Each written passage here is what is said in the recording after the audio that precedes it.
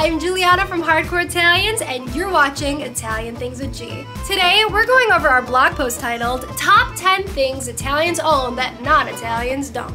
Italian Americans are a different type of breed. We have different things, we have different needs, we have different wants. Which means we have different things that other typical American families don't have. And I'm gonna tell you a list of 10 specific things. So, keep on watching if you wanna know what they are. Number 1, old pasta makers. I'm talking about the old school, crankable, do-yourself by hand attached to the table pasta maker. It's been used for generations. Your arm kills after it. You can skip arm day. This old pasta maker, for me, when I think about it, I think of Christmas because we always used to make pasta all together at Christmas time, and we do it by hand. Number 2, an enormous amount of frozen sauce just in your freezer. Just sauce on sauce on sauce on sauce on sauce on sauce. You will never run out. But guess what? We're still making more every single week. But you know, just in case, more in the freezer. You say this to like your American friend and they're like, sauce in the freezer. Like, what? My jar of ragu's in the pantry.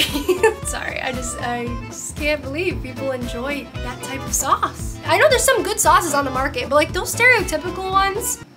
Number 3, brioche. That blue bottle when you're younger, you have no idea, but you always see it and it looks kind of fun. Yeah, no, this is for your stomach pain. This is for your agita. This is for when there's a fire, when there's a zombie apocalypse. You are gonna be using brioche, so it's always on hand in an Italian-American household. Number 4, you got more than one fridge, okay? Because one fridge is not enough.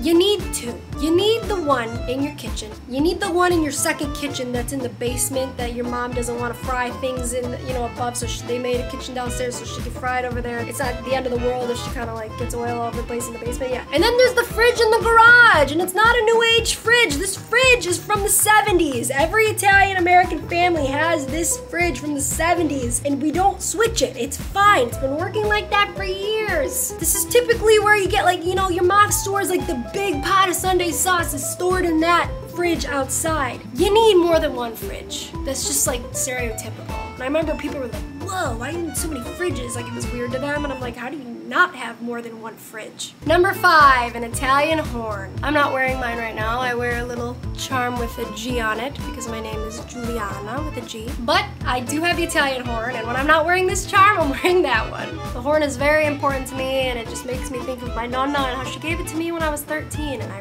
really felt like a woman the day I put that around my neck. And I also felt very protected. Number 6, a 70-year-old pizzelle maker that just, I don't know how it still works, but it makes slapping pizzelle. Nonna would always bust us out around Christmas time or like New Year's Eve type vibes. I just remember, oh, she has the best one, the best one. I have a family recipe, by the way. If you guys are interested in knowing, leave a comment. I've had some good pizzelle, but I've never, ever, ever, ever, and I'm not just saying this because it's like my grandmother, I've never had better pizzelle than my grandmother. My nonna's pizzelle are just bomb. If you're trying to fight me and say yours is better, let's have a duel.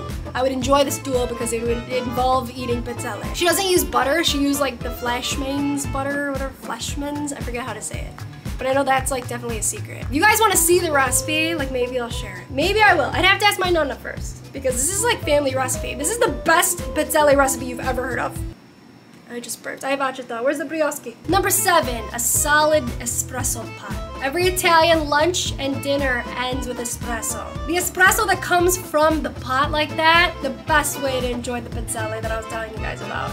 I love it. And again, if you're gonna buy a new one of these pots, it just won't taste the same. It's like just the energy is not there. It's like brand new energy. Like I want the energy that like the conversations that were talked about while sipping on this espresso, like I want all that energy. So like I'm gonna beg Nonna for that pot because I want those memories and that energy in my house someday. Does that make sense or do I sound crazy? Number 8, unused china in a china cabinet. It's just for looks. It's just for looks, and we're making memes about it now. Now this china is used for special occasions only. I still don't remember the last time we used them though. It's been my birthday and we didn't use it.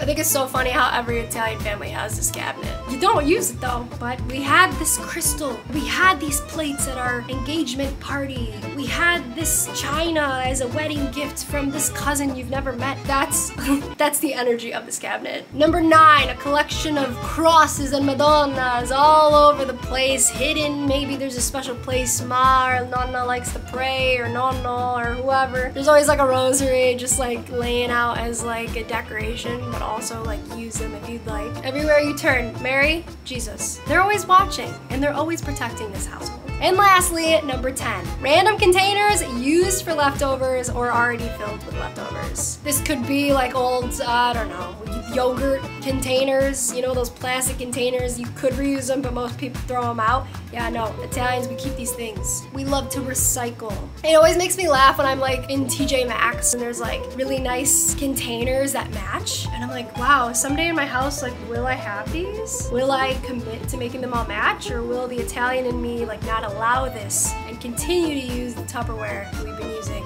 for decades? The same yogurt container that we've been keeping meatballs in. But I always think about this. Like, will I commit to the new Tupperware or will I just keep the tradition going? What are you gonna do?